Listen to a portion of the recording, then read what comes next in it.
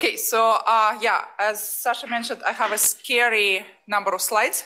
So I will be really flying through them because I kind of want to talk about multiple things that go actually beyond the title of this talk, as usual.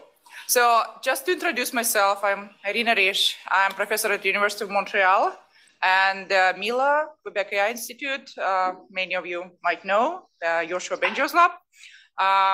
And I lead the Canada Excellence Research Chair, like 7-year project with large funding, which may be a little bit too large. So you get like 45 people in the group and it's kind of overwhelming. But anyway, so high level goal, at least for Canadian government is, or was 4 years ago, that, okay, we'll push AI towards more autonomous and more general, just like everybody else would like to do. And when we talk about general, and we use OpenAI definition, we don't mean anything conscious or something. We just mean highly multitask AI where the tasks are useful.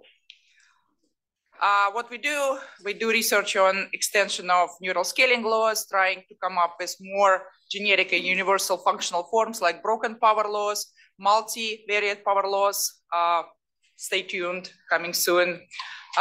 This type of things are actually trying to cover a wide range of modalities, model architectures, settings, and so on, trying to go way beyond the standard power laws because sometimes dependencies are highly nonlinear, there are emergencies and so emergence behaviors and so on. So that's one type of thing. The other type of thing is actually building models.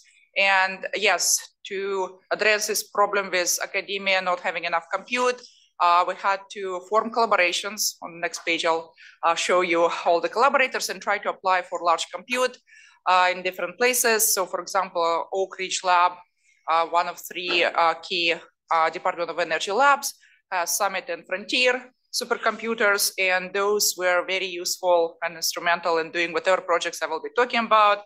And we applied there originally in 2022. It was a large collaboration. Well, in that year, we applied jointly with Luther and with Lion. But when the project was going on, many other organizations joined, and for example, Together and Stanford Center for Foundation Models, and ETH Zurich, and so on and so forth. So we're actually running multiple projects. Some of them are already kind of releasing papers, releasing models. We had like 4 language models of size 10 billion released in December, one first Hindi model released in October, also same size. We released a suite of 20 vision language models called Robin. I'll briefly talk about that later. And also time series foundation models, although at relatively small scale. Anyway, there are many kind of ongoing things here as well. And it's only a part of our team. It's mainly like project leads, so who actually do all the work. And I'm mainly just putting slides together. So one of the things last year that we did was Red Pajama Inside, joint work with company Together and Stanford Center for Foundation Models and other collaborators based on Red Pajama data set, essentially training on Summit, 7 billion, 3 billion models. And for some time, the Instruct-tuned 7 billion model was on the top of the Hugging Face, but you know, you don't stay there for long. Anyway, so it was a nice collaboration, but then we decided that maybe we should try to train models continually, and that was supposed to be the main topic of this talk, and I'll get to that in maybe 1 minute. You can find all the information on my website. There are also blog posts and everything there. It's irina-lab.ai. And also all the links are in the slides. I'll share the slides. You can just click on this stuff. So as I mentioned, there is a Robin suite of models where one thing is to build those models. And the other thing is to actually try to align those models because unlike language models, vision language models sometimes are particularly interesting in terms of misbehaving. And when they say something that would be okay as a text, it might not be okay in combination with image, like the poor old lady crossing the road and other examples. Yeah, so you need to do something with those guys. There are many things you can do. And whatever was mentioned in the previous talk, basically you can do human feedback or artificial feedback, and then you can incorporate it in various ways with reinforcement learning or without that.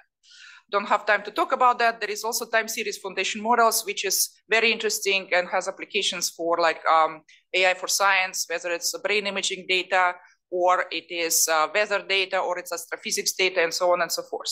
There are multiple collaborations. But the main talk, and I have less than 3 minutes left, was about should we actually try to do continual pre-training and why? So the usual way people train models in the field so far, whether it's a language or it's multimodal, things like Gato, you just take multiple data sets, mix them together, and just train on essentially IID distribution.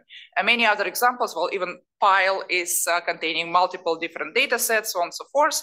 But we all know that basically we need more and more data to get best models, that chinchilla scaling laws pointed first in the directions of more data, smaller models. Llamas went even further in that direction, said, okay, forget about compute optimal, let's do inference optimal. But if you look at the llamas, they're still underfed. Even the smallest 7B llama is far from being saturated, so you need to give them more and more data. But I mean, especially with limited compute, we cannot really, and this kind of limited time, we cannot just sit and wait for infinite amount of data to arrive. We should do something in the meantime and hopefully then continue training our models. Or we would like to build on top of other people's models also continually. We don't want to start from scratch. So what do we do and what are the problems? When you train continually, it's harder to get to the model of the same quality compared to when you train jointly IID. That's a well-known thing, because you may have difficulties adapting to new things when you learn something. You may have difficulties forgetting what you learned. And also, even if you manage to maintain stability plasticity, that's called in continual learning, you need to make sure that the model you learn sequentially is not worse than what would have happened if you learned that model jointly. So in any case, we have this extended version of our last year workshop paper now kind of submitted to a journal with all the details about how to do that.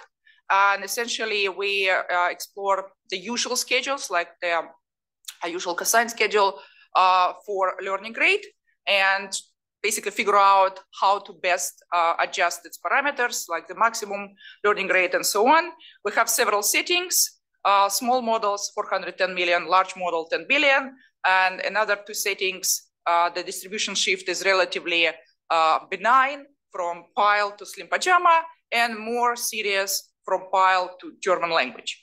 And then essentially this is the final result, which, well, kind of as expected, trivially, of course, you save a lot of compute.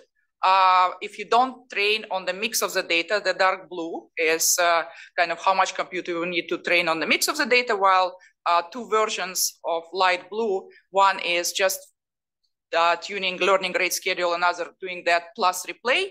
Replay seem to be, lead combination seem to be best. Of course, they take less compute because you only train on the second data set. So the good thing is you save compute without actually compromising your performance, whether you measure the average validation loss, well, test loss, or if you take the average over multiple benchmarks. There was a question yesterday, what about MMLU? Unfortunately, on MMLU, it does underperform compared to the union model, but on average across multiple benchmarks, it's pretty much as good as, and actually even slightly better on smaller models than the union model. So that's an interesting thing. I have no time to go into details. You can read the paper. And another interesting observation that historically came after all this learning rate exploration, infinite learning rate, maybe way to go. Basically, you can, anyway, so without going into details, it's cosine or inverse square root, but then you go flat.